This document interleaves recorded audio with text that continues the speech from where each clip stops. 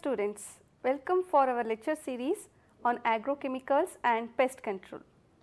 In this episode, we are going to deal with the topic plant protection appliances. Equipment for crop protection refers to machinery and implements protecting crops in a scientific and effective way, aiming at eliminating pests, diseases and weeds and ensuring stable and high yield of crops. In a narrow sense, equipment items used for crop protection spray chemicals to protect crops against pests, diseases and weeds. It is an effective approach to maintain good harvest for grain, forest and orchard. Chemicals are widely used for controlling disease, insects and weeds in the crops. They are able to save a crop from pest attack only when applied in time. They need to be applied on plants and soil in the form of spray, dust or mist. So, in this episode, the following aspects are going to be seen. They are principles and instructions for proper use of equipment, dusters, sprayers, nozzle and uses of spraying and dusting equipment. Coming to the first one, principles and instructions for proper use of equipment.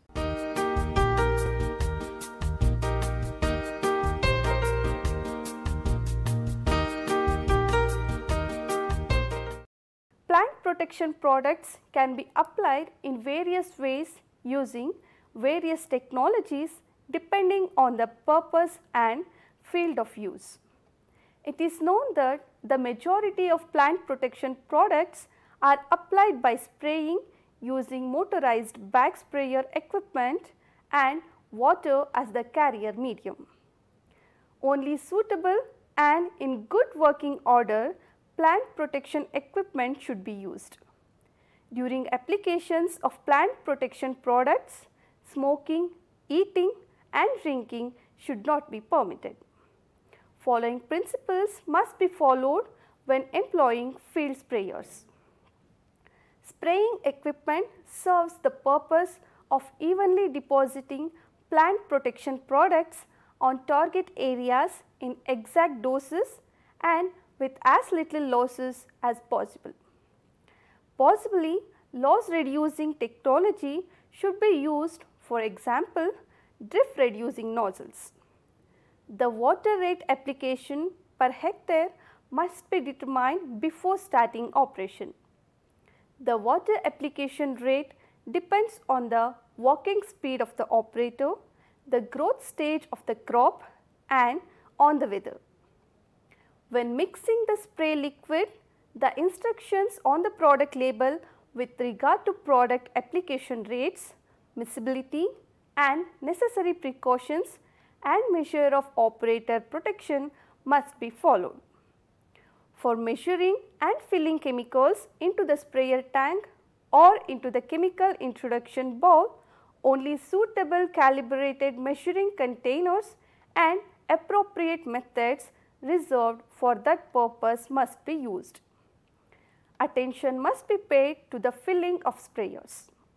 Tanks must not be overfilled above the indicated level and must not foam over. It must be ensured that no spray liquid can return when the tank is filled with water from the water pipe. Empty pesticide containers must be thoroughly rinsed. The wash water is added to the spray liquid. Empty pesticide containers must be perforated, crushed and safely disposed of in an appropriate site. To avoid having any spray liquid left over at the end of treatment, the spray liquid consumption is to be estimated from the rate of application and the size of the area to be treated. The number of tank fillings is calculated from the spray liquid consumption and the tank size.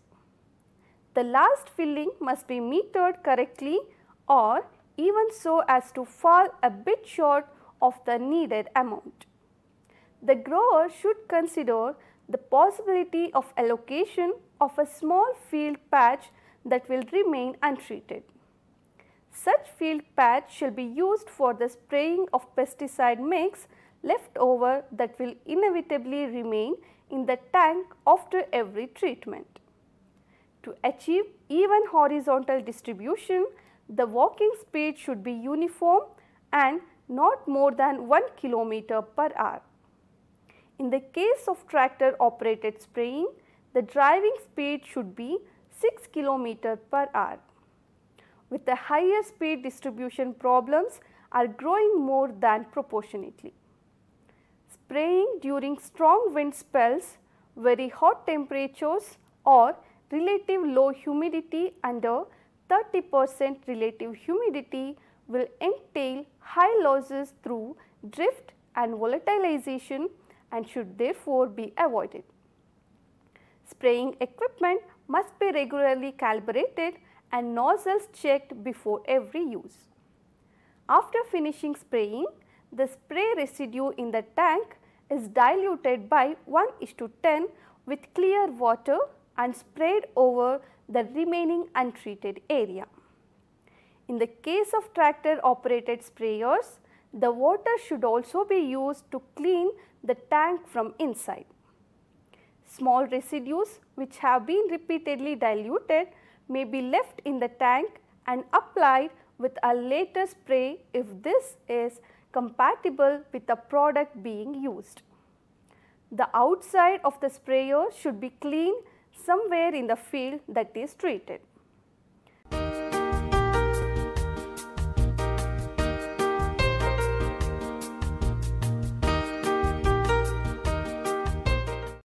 Moving on to the next, dusters.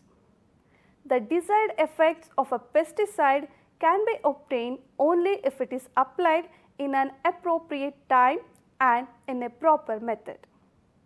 The important methods of applying pesticides are dusting and spraying. The appliances that are used for applying dust formulations of pesticides are called dusters.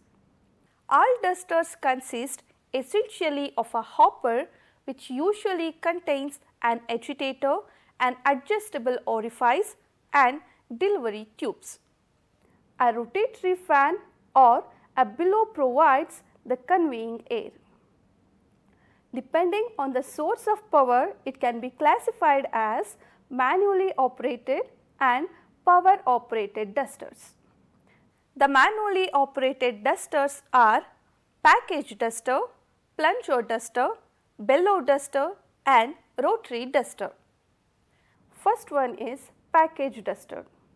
In some pesticide dust are packed in containers that serve as hand applicators and may be discarded after use. They are mostly provided with rubber, leather or plastic section which on getting squeezed provides a puff of air that emits the dust in a small cloud. The simplest type of package duster is worked by pressing it between the fingers. Second one is plunger duster. It consists of an air pump of the simplest plunger type, a dust chamber and a discharge assembly consisting of a straight tube or a small exit pipe whose discharge outlet can be increased or decreased by moving a lid provided at the end of the dust chamber. The air from the pump is directed through a tube into the dust and ejects it from a discharge orifice or tube. The amount of dust can be controlled by the speed of the operation of the pump. These are useful for spot application in restricted areas and for controlling ants, poultry pest and pest of farm animals. Third one is bellow duster. It has a pair of bellows made of leather, rubber or plastic. The bellows can be worked with a handle just like a blacksmith does. The dust is placed either in the bellows or in a separate container made of wood, metal or plastic attached to one end of the bellows. The air current that is created runs through the container and drives the dust out through an opening. Rotary duster. They are also called crank dusters and fan type dusters. They may be shoulder mounted, back or belly mounted. Basically, a rotary duster consists of a blower complete with gearbox and a hopper with a capacity of about 4 to 5 kg of dust. The duster is operated by rotating a crank and the motion is transmitted through the gear to the blower. The air current produced by the blower draws the dust from the hopper and discharges out through the delivery tube, which may have 1 or 2 nozzles. It is used for dusting field crops, vegetables and small trees and bushes in orchards.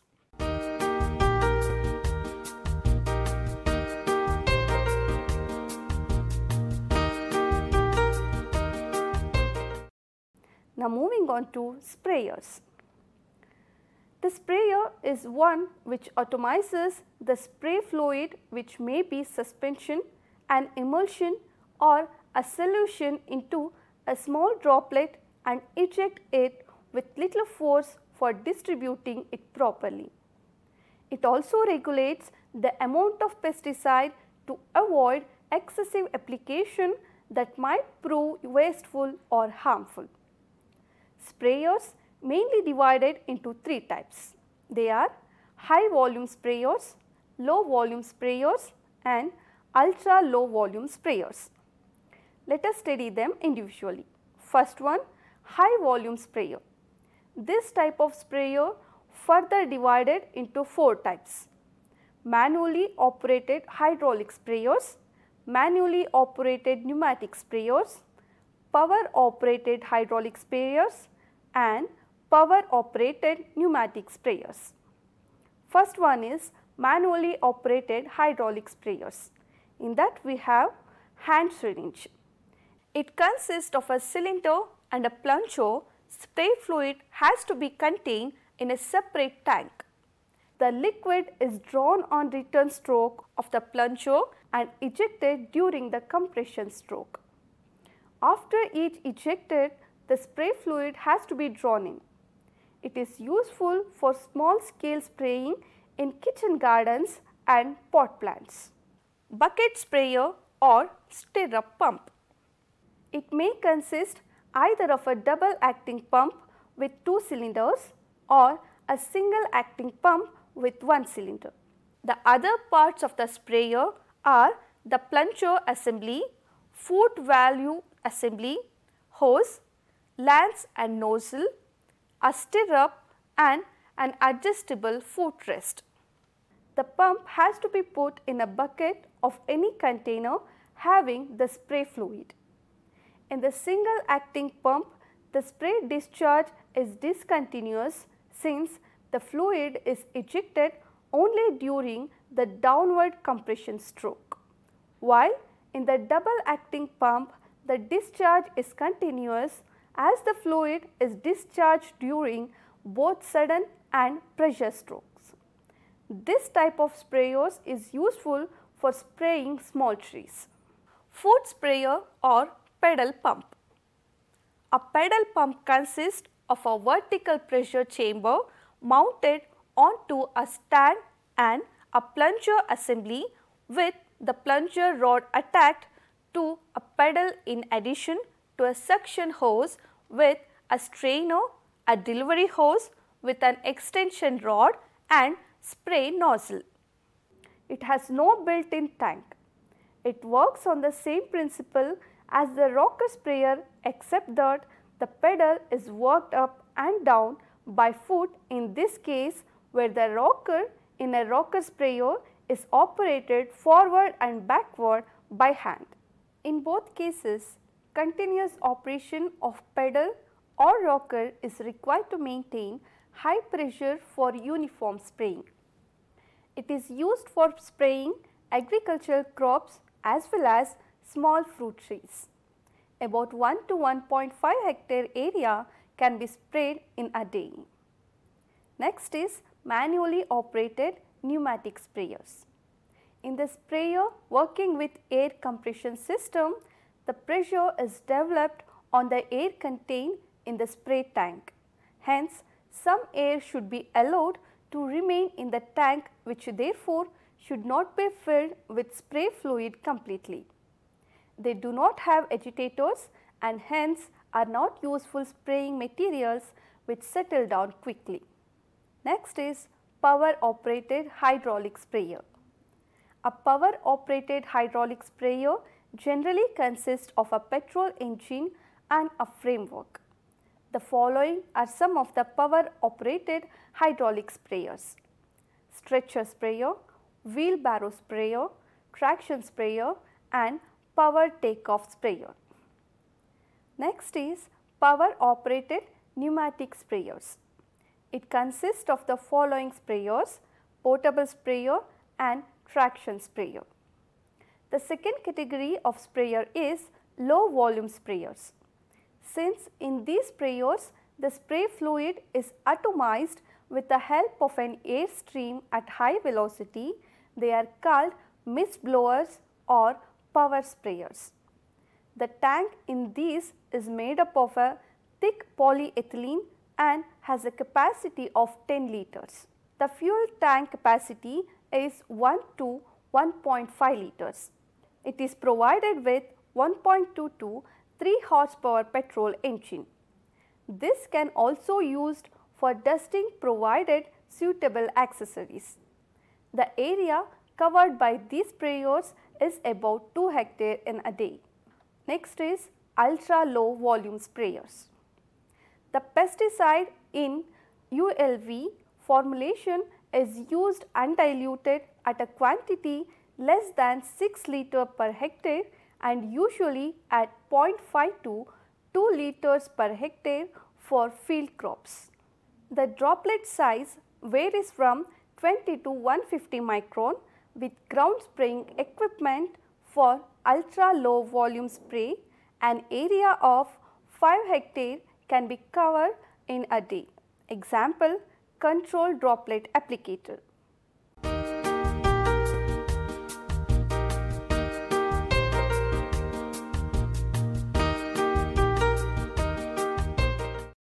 Next, moving on to nozzle.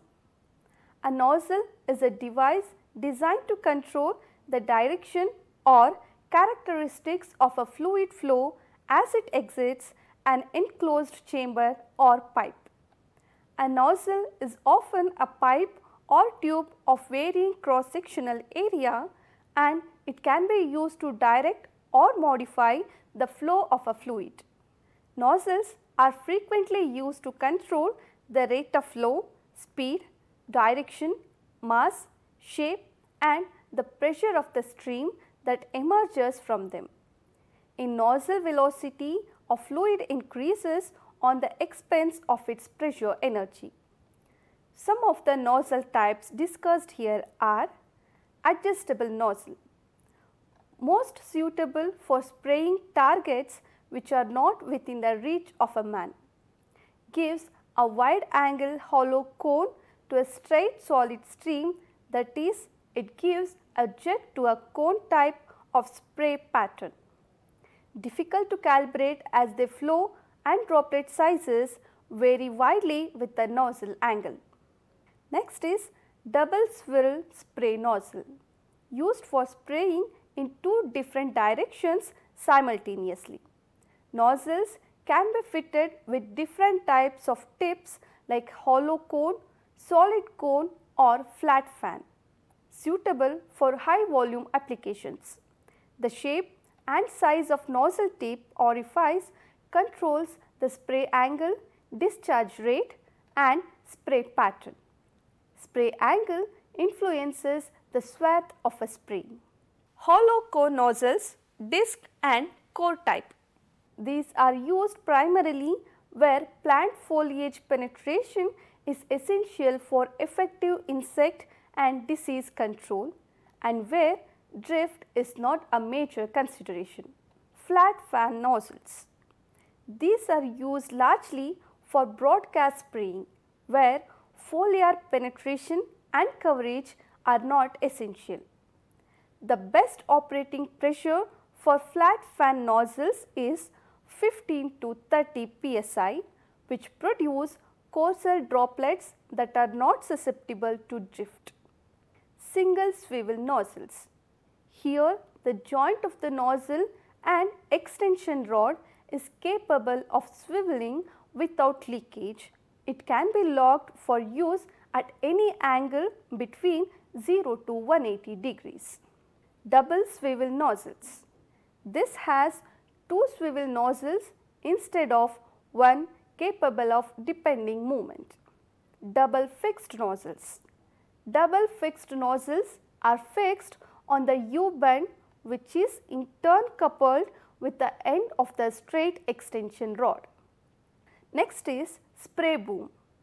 This design consists of several nozzles mounted on a rod ideally suited to row crops and can be operated with foot or rocker or power operated sprayers.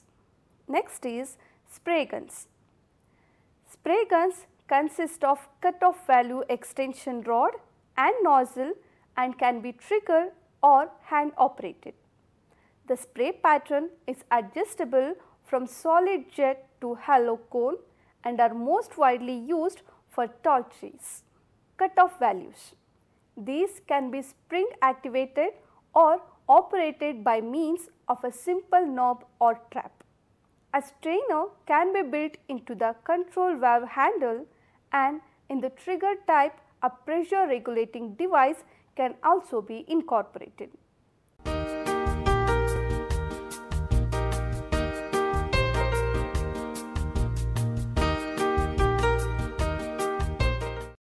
The last unit is uses of spraying and dusting equipment. The spraying and dusting equipment are used for the following purposes. For the insecticides application to control insect pests on crops and in stores, houses, kitchens, poultry, farms and barns. For the acaricides application to control phytophagous mites. For the fungicides and bactericides application to control the plant diseases. For the herbicides application to kill the weeds. And for the hormone sprays application to increase the fruit set or to prevent the premature dropping of fruits. And for the application of plant nutrients as foliar sprays.